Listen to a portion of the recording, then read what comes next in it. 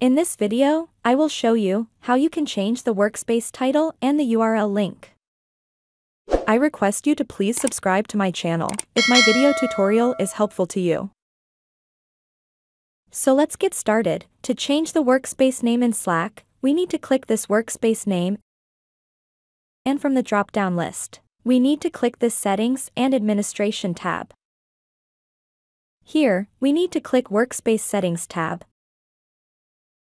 Next, in the Settings and Permission page, we need to scroll down the page to this Workspace Name and URL section, and click this tab. Here, in the first field, we can change the workspace name, and in this second field, we can change the workspace URL. And finally, we can save the changes we made in this page. You can see here the workspace name and URL link has been changed. And on this main dashboard too, the workspace name and URL link has been changed. With this, we are done with the video tutorial. Please like, comment and share the video if it was helpful. And do not forget to subscribe to my channel to get video updates when new content is added.